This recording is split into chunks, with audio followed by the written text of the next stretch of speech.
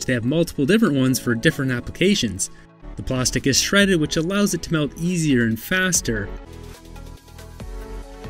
In this facility, they mix the shredded plastic with sand and a dye for the desired color. Plastic also uses a mixture of sand and plastic to create tiles. Here we see a glob of fresh, hot plastic tossed into a hydraulic press.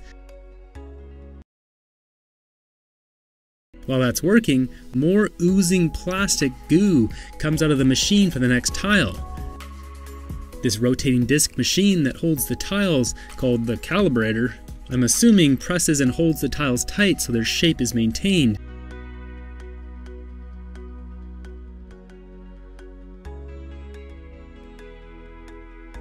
After the cycle is complete, the tile is popped and ready to be put on a roof.